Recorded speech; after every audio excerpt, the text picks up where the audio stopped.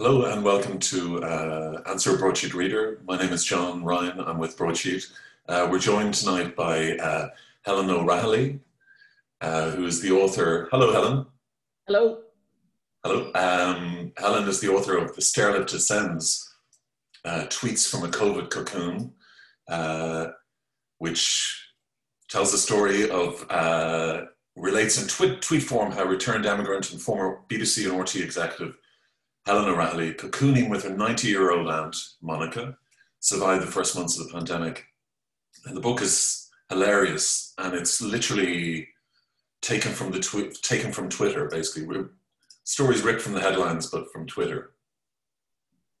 That's correct. Yeah. It didn't start out with a book in mind at all. It was a bit of a diversion for me during the lockdown. Let's face it, we were all looking for things to do when we were all cocooning, and I realized as my life was sort of reduced to this tiny little cocoon up by the north coast of Dublin, that the funniest things were the chats I was having with this incredibly feisty, determined 90-year-old as she was then. She's now 91, and I with her permission, she said, "Now don't be putting a photograph of me up on that." She called it Twatter. Yeah, yeah, we call it Twitter. On Twitter. I think it's a very apt name, actually, Twitter. And don't put my name, don't put my photograph. But yeah, I said, you're coming out with gems here, most of them at my expense. And so I started to post the odd, only when she came out with stuff. And I hashtagged it The Stairlift Ascends, because she'd usually save the best comments till the end of the night, till she was going up on this sort of ancient creaking stairlift, which is about 12 years old. And my mum died last year, so it helped my mum up the stairs for years, and it's continuing, albeit more slowly and more it's a bit like R2D2. It sort of sends out pings and dings, So she'd be creaking up the stairs at night, and I'd be just going, oh, relax now, and having my little snifter or something. And next thing was, there'd be a call out saying, don't forget to jet wash those bins now, or something really trivial and, deeply sort of boring and domestic. But I would just sort of sit there going, mother of God, the stairlift ascends, and it just kind of took on a momentum. I think it related to a lot of people who were stuck with elderly people or carers who dealt with people. And it suddenly got this great following. And people were asking, what did your aunt say today? What did your aunt say today? I said, I'm not measuring these, I'm not producing these. I have to wait till she comes out with it, and then I'll tweet. Because I wanted to, so there's nothing added, nothing gained. So there might be one a week, there might be 3 a week.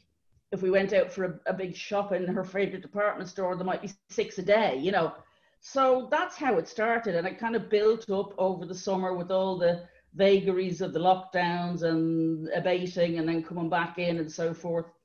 And really it just came to a head the last few weeks when people started saying, are you doing something for Christmas on this? I literally Googled self-publishing. I had no idea how to do it. I was thinking, maybe I'll just photocopy them and staple them and send them out in A4. I mean, talk about analog thinking, staple them, put them in an A4 envelope, and if 10 people want them, I'll send them out. And I had a phone call from a Twitter follower who turned out to be, this is the magic moment, Ivan O'Brien, the boss of O'Brien Press, one of the biggest publishers in Ireland. And he said, Helen, this is a mad idea. This is mad. But he said, most Christmas books were done in July, ready to be sent out in July. This is November, so this is crazy. He said, but if you can get me all the content, all the tweets, all the texts, and a bit of artwork, and get them over to me in 24 hours, I can book a printing slot, and we will get something made. Wow. And I was like, wow, okay. And I kind of almost didn't believe it as I was doing all of this. And it was published within a week, and then it was pre-ordered, and it was the highest pre-order ever they've had. Yeah. And of course, all the bookshops were closed at that stage, and now they've reopened. So he gave me the figures today, and it's already flying up. It's already flying up the charts, and we've lots of bookshops where it's already sold out. Nice. And tonight, actually, just before I came on to you, I've been asking my Twitter followers, let me know where they'd run out or hadn't got them, so we can fill the gaps in, So Yeah. I'm completely just absolutely bowled over by this, you know. It's Yeah, fantastic. it's incredible. And at what point did you think, oh, there's a book here? I didn't. Well, I I mean, at what point did you feel that there was more to it than just random tweets? I genuinely, up until when I was just thinking, a few people have asked, I'll photocopy them and send them out in A4 envelopes, and that was probably a month ago. I had no idea how to go about. I mean, I'm good in one section of the media. Publishing, forget it. I've never published anything. I've never dealt with publishers. Don't know anything about, you know, Yeah. distribution. Didn't know any of that.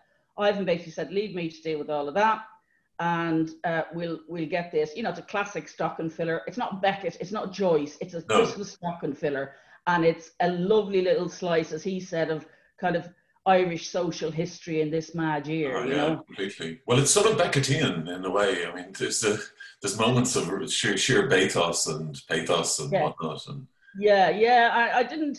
I mean, I didn't stop from putting in some of the more poignant ones. You know, she, like my aunt my aunt lived with my mum for years out in their village in North County Dublin after my dad died, and they were like that. They were so close, and she looked after my mum, who was called Emer, and occasionally, you know, we were all all our heads were befuddled in lockdown and so forth. But as she was tired in the evening, she'd go up the stairs and she'd say, "Good night, Emer," to me. And my heart would I'd have to take a gulp, you know, and I wouldn't check her. I'd say, "Good night, good night." I don't think she thought I was her sister, but it was just her name is obviously there. But it would take all my strength to sort of not break, you know, have a little cry, you know. But so there are things like that in it, not to sort of, just to be honest, really, because we all know that COVID isn't a hoot. It's not a hoot. It's a pain in the arse. And some days with her are incredibly frustrating. I'm sure she finds me incredibly frustrating. And it's kind of about how we've kind of tried to balance out the weeks and the days as we've been so close to each other, literally cheek by jowl for months. And then I bought a house in Dublin and I moved out, and then it's been phone calls. I go up to her every day. I'm her main carer. No, she's in, are you, Monica is in Rush, is that right? That's right, yeah. She's lived there for nearly 30 years. And Emer, your mother lived there? That's right, yeah. And I bought a house near the centre city back in March. Couldn't move into it because of lockdown. So gave the keys to two Irish medics who were coming back and had to isolate and couldn't go to their own house, and basically said, "Here, have the house." Great. Because I couldn't do anything with it. And they were like, "Oh, fantastic." They were from Mayo and Sligo, and they couldn't stay with their families, a physiotherapist and a nurse, and they both worked in Dublin hospitals and had jobs, but they had to wait the 2 weeks before they could, you know, isolating.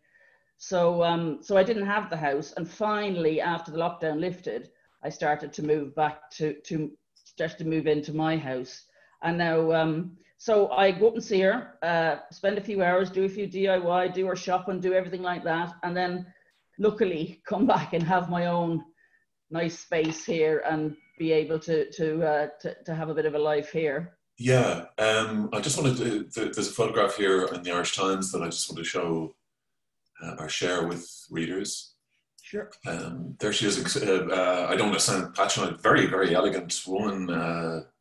She is indeed. That's her best. That's her new jumper we got on the one and only trip to Kildare Village this summer. She rang me at, I think it was 7 o'clock in the morning. She'd obviously seen something in the paper saying that Kildare Village was back open, and I was the phone rang at 7. I was fast asleep, and she goes, "I want to go." She doesn't even say good morning. She goes, "Helen, I want to go to Kildare Village."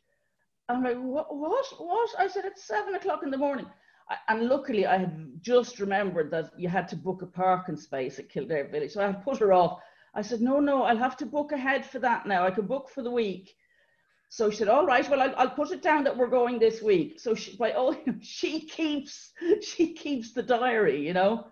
Okay. So we had a great day out in Kildare Village, and we had the coffee and everything, and she had the mask on.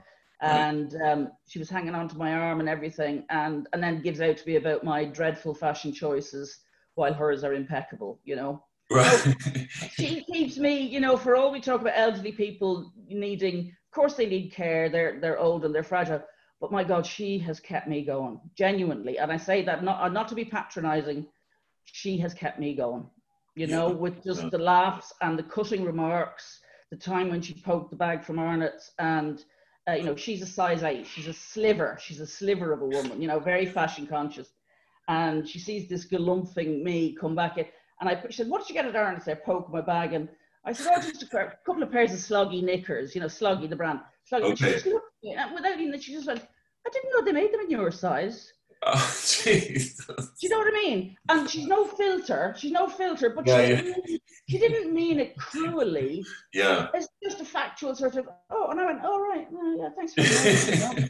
So you have to have your wits about you, you know. Yeah. I mean, well, a lifetime of people being polite around each other, and suddenly, you know, Yeah, it's, yeah, it's yeah. very refreshing. Now, Helen, I know that you have, you're sort of autoimmune susceptible as well, aren't you? So, And not autoimmune. I had, when I was in London for 30 years, so I was 4 years ago, out of nowhere, I got double pneumonia. right. And I ended up, started off a bit breathless at home in North London, thought this is weird. And then thought this is really weird. I really can't breathe properly. Got an ambulance, went to the normal ward. And the next thing was, there was a lot of activity around my bed. And my brother's a professor of medicine in Cambridge. Yeah. So He's I a had him knight. on. He won He's a knight, yeah, a knight of the realm. And I had him on the phone, and he said, "Okay, you're obviously having a severe respiratory, whatever." Blah, blah, blah.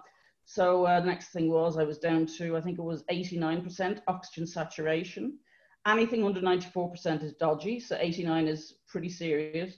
So I ended up in the high dependency unit in my London NHS hospital, about to be intubated, as in about to have what everybody worries about with COVID, you Yeah. know, made unconscious and a tube put down my throat. Lord. And I begged them not to do that until my brother appeared. And I actually gave my will, wrote a will, well, not wrote it, but spoke my will to the intensive care nurse. Good Lord. That's how close. So that's why I'm acutely aware of this COVID thing, how dreadful it is not to be able to breathe. And I say to people, it's like, imagine trying to draw all your breath through the tiniest, not even a McDonald's straw, a tiny straw, and you're trying to suck through that tiny straw. I said, that's what's having, you know, a respiratory illness like COVID is. Yeah. And so I've been, just as much as protecting a 91-year-old frail woman, I didn't want to get that again, you know. No. So everywhere we went, we were, and the rare times we went out, we were masked. We had the hand sanitizer in the car, washing hands all the time. And thank God we survived up to now, you know, avoiding it. But it has been an incredibly worrying time. And until really we have the vaccines, she'll get one first. I may get one as her main carer, but you know, we're still sticking to the rules, you know. There's a buddy system, but I think that's just for the care homes, isn't it? I think, that's right. Yes. Yeah. Now, I'd love to keep on chatting with you, but there's Broadsheet readers have these questions that they asked that they wanted you to answer. So they're not. They're a cheeky bunch, you know. Oh, I know them. Yeah. Why has she got a Dalek in her photograph? That's not her aunt. Yeah, something like that. Yeah. Things like that, you know. Yeah. So I'll just share this 1 second, and hopefully now you'll be able to see the questions as I see them. Okay. Can you see that? That's good. Okay. I can see. Yeah, I can see the page. Yeah. Okay. It's Die Hard, a Christmas film. Helen, that's been doing the rounds. Yeah. Is Die Hard a Christmas film? What do you think? If you were a controller of RT now, would you put Die Hard on Christmas Day? Yeah, absolutely. Okay. Yeah. Is The Thing a Christmas film? I was with Steve McQueen back in the 60s. I always think horror films are great at Christmas. I mean, you're there sprawled on a sofa late at night, so long as it's after the watershed, anything that tickles your fancy is good. You know, I'd put, you know, BBC used to commission a big scary drama every Christmas, you know, a rerun of, say, Sherlock Holmes, The Hound of the Baskervilles or something like this. I think horror is a great genre for Christmas myself. Yeah, well, okay. So the thing then, this is less from the sublime to the kind of like the serious here. Where, yeah, Helen, what's it like working for Auntie? And not Auntie Monica, knowing No, you're I part of know. the Forever Ward propaganda department. Can you comment on the Radio 4 documentary series Mayday in light of the producer's refusal to answer questions from Aaron Mate about getting some of the most basic facts wrong, etc., etc.? It's not really about your book. No, I don't mind. You know, the thing Okay. is, you look, I don't work. You know, you get this all the time when you have worked in the BBC. I have not worked and do not work for the BBC anymore. I'm back being a carer in Ireland for the last year. So, you know, lots of people have strong views about public service broadcasting. You get it about RTE, you get it about BBC, and they expect you to know every sort of, you know, every nuance behind every single ounce of content across a national broadcaster. I simply, to be honest, I don't know. Yeah. If that's their view of the BBC, I don't think whatever I could say would change them about that. Okay. Well, maybe we'll have a chat on a different day about Yeah. some of this stuff. Somebody who's Bitten Boxy has written such a beautiful broadsheet comment. Gather all you conspiracy folk, or those with an axe grudge to grind. Pappy writes, could you also pour me a small Jameson? That's. Oh yeah, I've got one. Oh, lovely. That's Bit of 7-Up in it. Yeah. That's Monica's. That's Monica's medicinal. Yeah, absolutely. And was Emer and Monica, would they have had a few Jamesons together? Not at all. My mother wasn't a drinker at all. Mona has a tiny one every time I remind her, basically, and say, would you like a little whiskey? And she'll go, sure, I might as well, yeah. But then when I was there, you know, the usual was she'd shout in from the front room saying, Helen. I was convinced she'd fallen over. And then I'd run in, and she'd be sitting there, one of my cats, before I moved the cats down here, she had one of the cats on her lap, and she'd just go look up at me sweetly, and she'd say, could you pour me a little Jameson, you know? Such manipulation going on, you know, me with my heart thinking, oh God, have I got the number for the doctor? Have I got, you know, anyway. I think the Stairlift is a perfect one for the last word, and just as you leave. Yes, you know, yes, absolutely, yeah. So Norma Desmond in reverse. It never quite.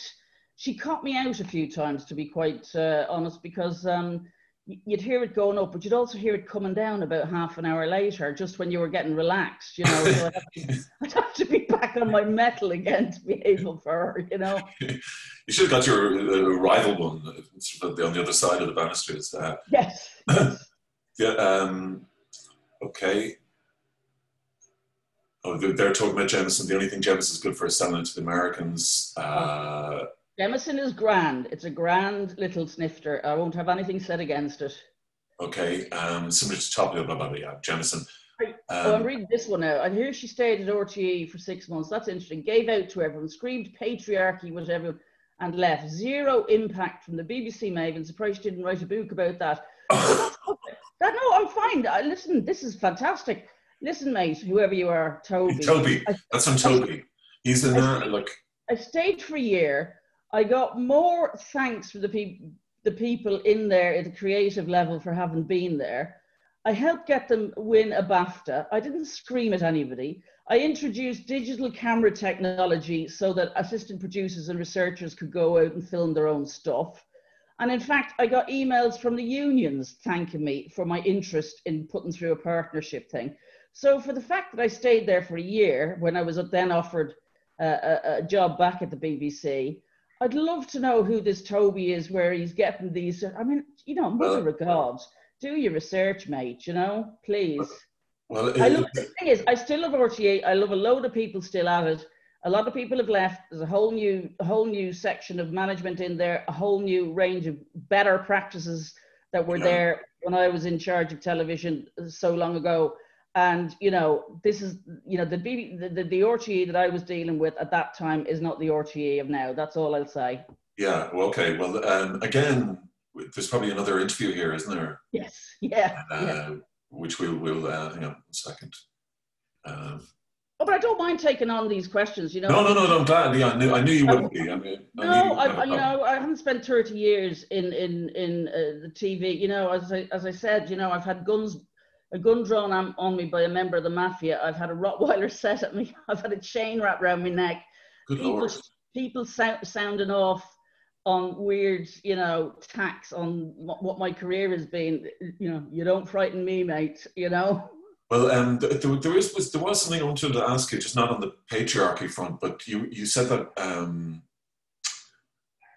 I hope you don't mind me, but you said when you came out in RTE in 2000 that there was a strain, it wasn't a very warm atmosphere. That surprised me, I must say, because I thought RTE was so again, no, there was no coming out about it. I mean, you know, it was no great revelation. yeah, I mean, no, I was hired, and what the subterfuge was a weird small collective of narrow-minded people who thought it was okay to get a security guard to break into my office to try and find a photograph of my partner and to photocopy it. A management person, by the way, a management person who thought that was fine and dandy behavior for a senior manager to do. So I had to put up with that. okay. Now you put up a lot. You put up a lot in RTE. You put up a lot in various institutions. It's not just RTE. And look, we're X years way beyond that now. We're 5 years beyond the marriage referendum. Yeah. Things are better. They're not perfect, but you know that would not and could not happen now. I hope in other organisations. But even, you know, that was a shock to me, having worked in the BBC, to have endured that treatment and to not have it sort of acknowledged. It was acknowledged a few months after I left, actually, when it got very sordid in terms of certain individuals had been accused of sexual harassment of people, and it ended up in the papers, and somebody was secretly recorded. Pretty much create a libel against me. We won't go for any further than that. But when they played it to me down the phone to me in London in the BBC, I just got my solicitors in Dublin onto them, and the person, inverted commas, left RTE. So, you know, everything was kind of hushed up and quiet and everything, but it was a horrendous, sordid, and completely useless and waste of energy and space for me to have to deal with, you know. When you look back at it now, you just think, what on earth? Go and do some work, you know? Yeah. Go and do some bloody work. Okay. You're paid by the taxpayer. You're paid by the license fee to work, you know? So that was my annoyance, is that some idiots had this sort of agenda.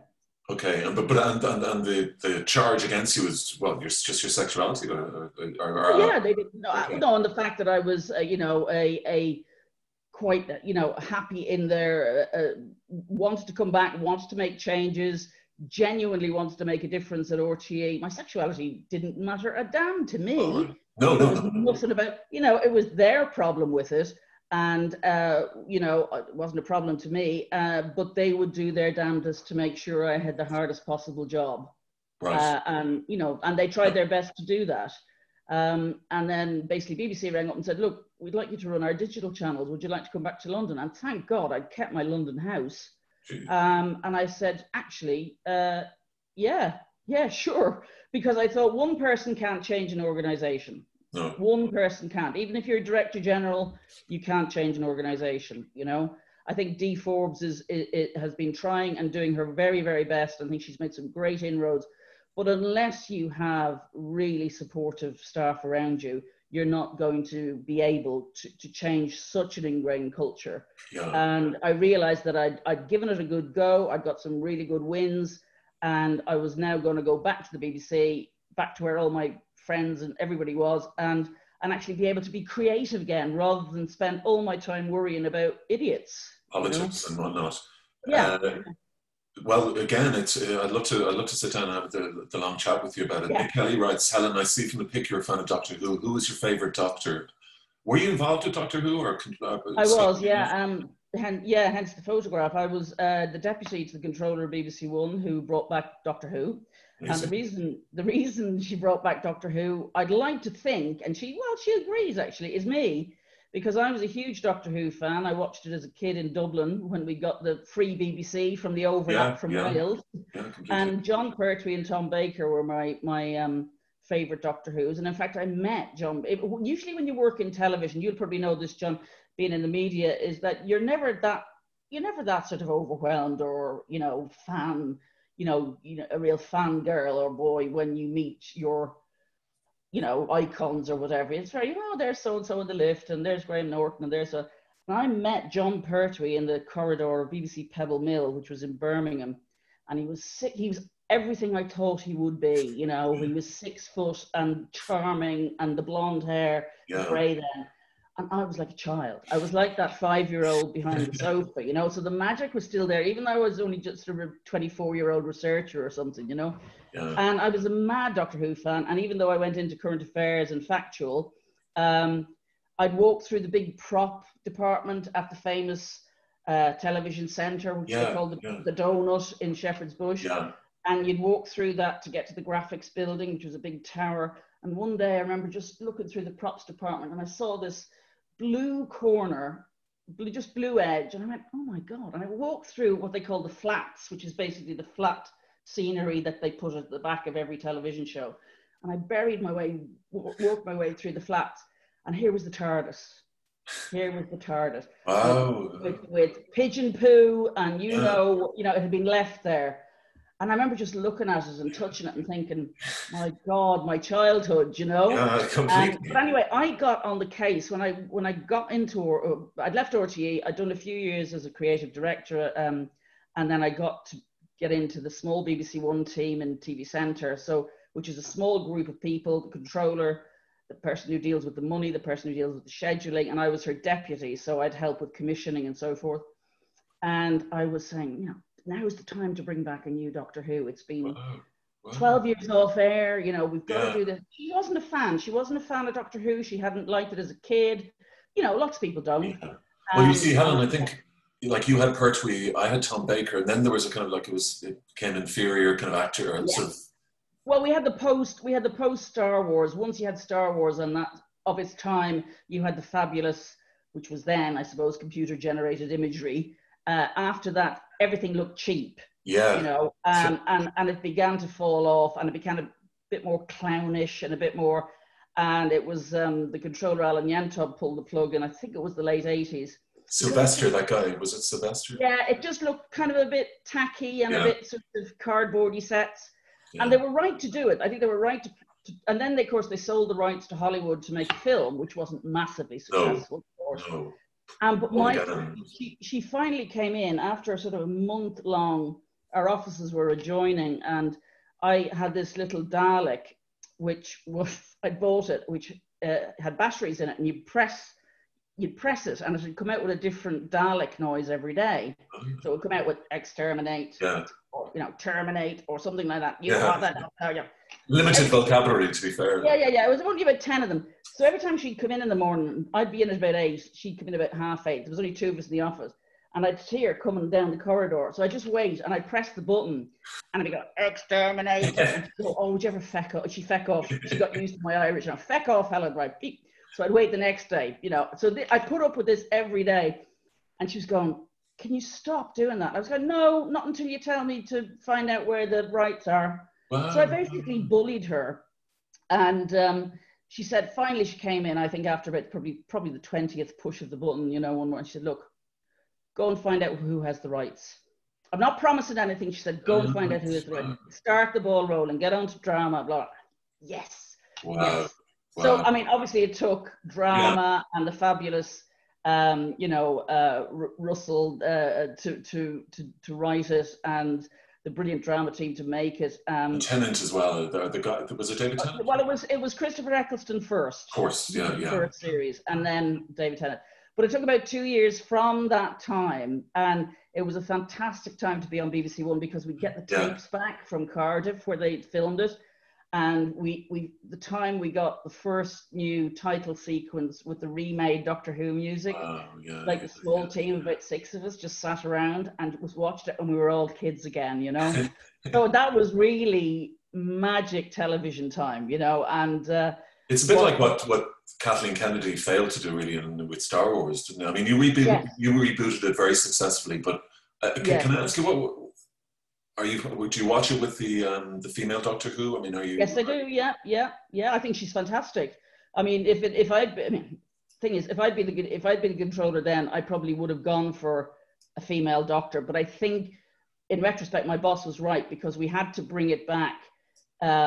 We had to bring it back the way we brought it back. And I think maybe I would have brought in a female doctor earlier, not just because she's female. I just think the audience was so sort of open and liked it, and liked Eccleston and liked Tennant, and then like Matthew and like Capaldi, that, you know, it was, you know, if we handled it well as they did, you know, it could have well been accepted 2 doctors ago. And now it's, you know, it's wonderful. It's wonderful. I'm just so delighted that she's there. And I'll be delighted if it goes back to being a bloke again. And, you know, who knows? Who knows? Sheila writes, just getting back to Monica, congrats on the book and well done for setting up local support. This is localsupport.ie. This is something you also did when lockdown happened. This is for old people. Right, yeah, that was back in just as things were coming to a head, really, in March around Paddy's Day, and they were talking about lockdown. And really in my head was, you know, if I was in London, if I hadn't come back, how would my aunt get her tablets, get her shopping? You know, there's no national support system. So I set up, there's a great woman, Samantha, called Tweeting Goddess, and she put out this tweet that basically said something about, you know, we must support each other, and how can we do this, and hashtagged it local support. And I caught up with that, and I thought, this is a great idea. How about we do localsupport.ie, and we put the name of our town or village or wherever we are after that. So I set one up for where we were at that time in Rush. And then then I got volunteers joining in, a fabulous IT guy, Dave Bulger, great guy, Stephen Holmes, John Barrington, and, you know, other Grania Ferris and different people who came, a core team of about 7 people suddenly within a few days. And within a week, we had 7,000 volunteers.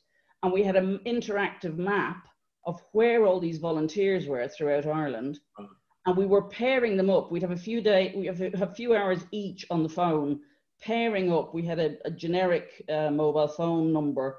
So if you needed something, you rang us, and we'd pair you up with the person nearest you. I mean, you know, somewhere in Dublin, you'd have 100 people around you. You know, say Athlone, you might have 6 people around you. So in the absence of a government, a state sort of service, local support provided that. And we were on shift all day. Wow. Only six of us, no funds, no anything, in order to sort of bridge the gap until the national community call came in. And at which point we handed our 7,000 volunteers into the national effort. So it was just something to bridge. We didn't know there was inevitably there was going to have to be some sort of national state effort, but there was a gap and people were panicking, and we sort of stepped into that and helped people in those scary days in March, April.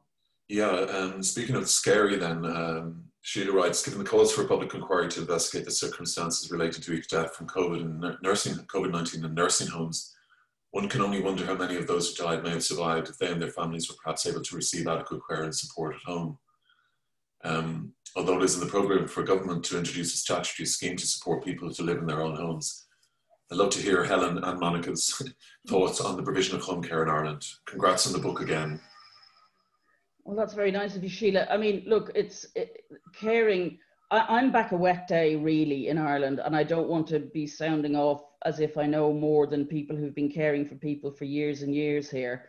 And God knows I've been in touch with many of them, hearing their stories via Twitter, and even in the middle of the night, sometimes I'll get a DM and I'm awake and I'll chat to somebody on a DM on Twitter, just somebody who's having a really bad time. I'm not setting myself up as a carer spokeswoman. You know, all I know is that it takes all your effort, and it takes, you get €219 a week as a full-time carer, And, you know, that is below even what the PPU or whatever it's called, the pandemic payment is. Pandemic, you know, that basically pays for me my petrol and my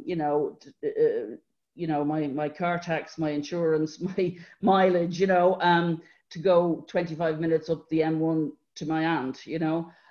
So it is by no means something you can live on, you know, and that's full-time care. So even if I was living in the same house as her, that's what I get. So it's a pretty paltry sum, I have to say. You know, there's a lot of work and thought needs to go into that. And I only yesterday I was having a conversation with someone about a possible book that I might be interested in writing and drawing on people's experiences around Ireland. You know, there's no one set carer. I happen to be caring for a 91-year-old woman.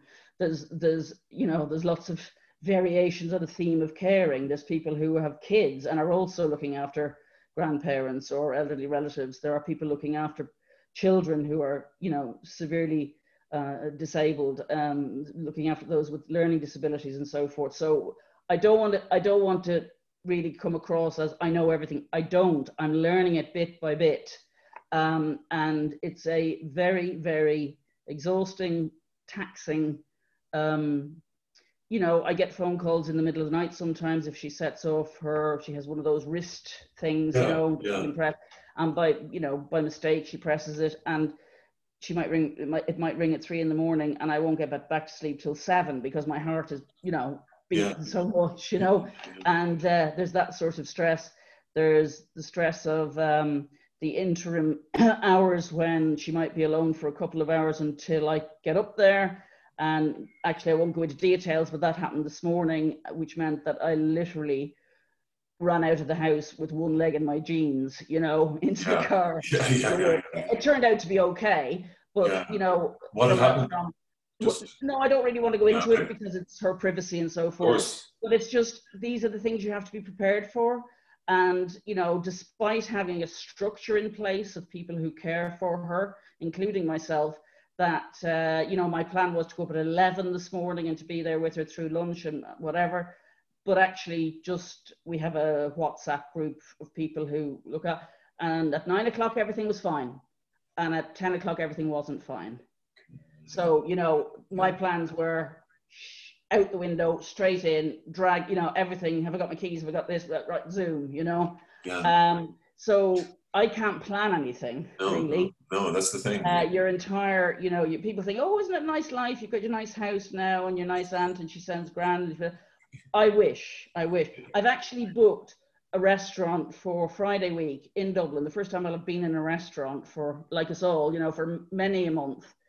And I am bricking it that it'll have to change, you know, because I can't predict how she's going to be, you know. And nobody pays you for that sort of money, you know, for that sort of thing, you know, where you think, I just love a night where I know this phone doesn't go, you know. You know, as I said in the book at the end, I said, I'm here with my cat and a mobile phone that doesn't stop ringing, which makes me sound like I'm some sort of, you know, pop star or something. The phone doesn't stop ringing because it's my aunt, you know. She has a mobile phone and she knows how to use it, you know. And you guys were denied a launch for the book. I mean, would she have loved to?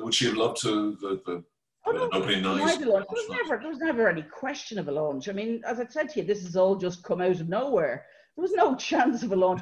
Up to the moment 2 weeks ago when the Irish Times did a little story on me for their weekend section, and they said, can we photograph me and the stairlift? And I said, yeah, sure, I'll go up to the aunt's house and blah, blah, blah. And I said to the aunt at that stage, and at that stage I had the physical book. So I said to her, look, the Irish Times are coming up, they're doing an article on us, and they want to take a photograph of me and the stairlift. She said, what about me? I said, the whole point is, I said, you've said you don't want to be named or shown. Yeah. And, no, she said, no. She said, no, I'm not letting you have all the limelight.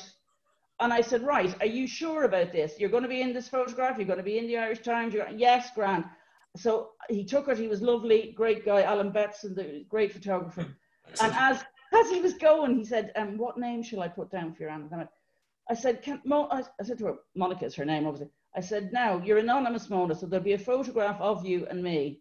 Can we just put your first name? And she went, oh, yes, Monica, you can put Monica. And I said, are you sure? And in fact, so much so, I recorded it on my phone to make sure, in case people thought, that woman's put her poor aunt, I know. into the public eye, Yeah. So now she's thrilled. She's got the article cut out. Anyone who comes in she'll have it laminated next. Anyone who comes into the house is shown it, the gas engineer or, the postman, Just left there, Yes. Oh, no, not left there, shown to them, So it's a lease of life for her, and she can't wait now to go in to earn it. And we're trying, Ivan O'Brien is I think, getting it into Arnott's because, of course, Arnott's features a lot in the book. What we'd love to do and love to happen is, for me, the big thing is she's desperate to go to Arnott's. All she does is browse. She doesn't buy. She just browses, and then has the coffee and another little browse. That's all she does. Yeah. So what I'd love to do is bring her in and not say anything and bring her into the basement, and there's the book section and the kitchen section. She loves the kitchen section. And just bring her through the books, and they might have a little table there with the photo and this. And so that's, fingers crossed, if our Arnott's are very good for PR and various things like that, but I'd love to do that for her. Yeah. I don't want any cameras or anything like that. I just love to do it for her, because that to her would be, oh my God. Well, we'll get this to Arnott's. We'll make sure that okay? We will. Helen, I just want to say it's a very great pleasure talking to you. I'd love to talk longer and maybe in more depth about other stuff that we touched on. But will you send a very happy Christmas from all our readers to Monica? I will, indeed. I will. And thank you very much for a good news story from this horrific year.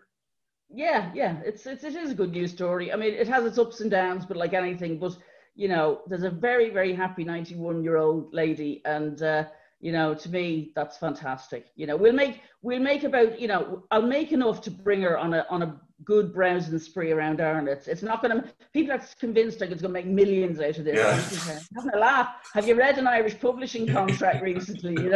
I'll bring her for a good browse and a good buy in Arnott's. That's what we'll get out of it, Thank you, John. Thank you, Helen. Thanks so much. And just to say that the Stairlift Ascends is available in all good bookshops from O'Brien Press. Thanks, Helen. Thanks, John. Thanks so much. Cheers.